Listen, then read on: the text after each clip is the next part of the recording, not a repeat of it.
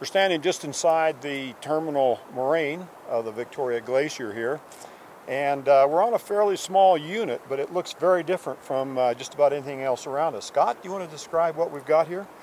Well, you're right, Art. It is quite different than anything else that we've got around us, and what's different about it is that it's a fine-grained sediment. In this case, almost entirely composed of silt-sized grains, and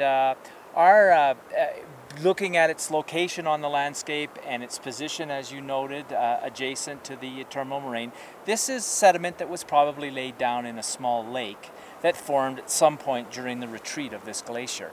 And it was probably here long enough to lay down a thickness of this silt of a few meters anyway in thickness, and we also see it on the other side of the valley, which would indicate that the lake filled the lower part of the valley here adjacent to this terminal moraine. The other characteristic, if you dig into it, as I've done here, we see this characteristic depositional layering in the soil, a platy structure, if you will, of sediment right through this deposit, indicating this sort of repeated depositional cycle that is typical of glacio-lacustrine environments. And it's important that we see this here in this context, immediately adjacent to a glacier today. We know this is a glaciarized system. We can place this particular deposit in context with the present glacier, and that's important later on when we try to interpret sediments that look like this but are found thousands of miles away from present glaciers. Well, I'm familiar with some fairly large areas that are made up of materials like this.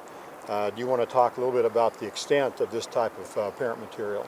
Right. So this is an important parent material for many soils in Canada. Some very extensive deposits of glacio-lacustrine material occur on the Great Plains, and in that case these would have been very large lakes that formed in the front of the continental glaciers and laid down literally hundreds of thousands of hectares of material like this that today support some of the best agricultural soils that we have out on the Great Plains.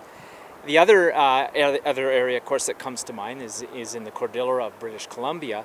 Most of the major river systems, the Fraser, the Thompson, the Okanagan, all have this kind of parent material occurring in them.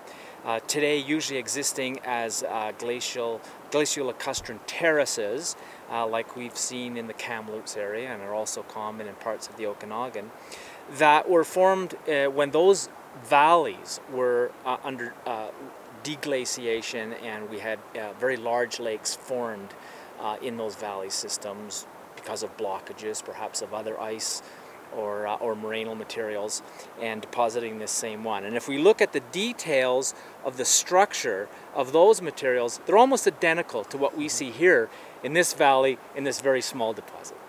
So this is a very small feature here, but on the larger scale in Western Canada, this is a fairly major land unit. A major land unit, productive land both for forests and for agriculture, and I think the reason is this nice uniform texture, good moisture holding capacity. They often tend to be quite fertile. So yeah, an important parent material for soil development in Canada.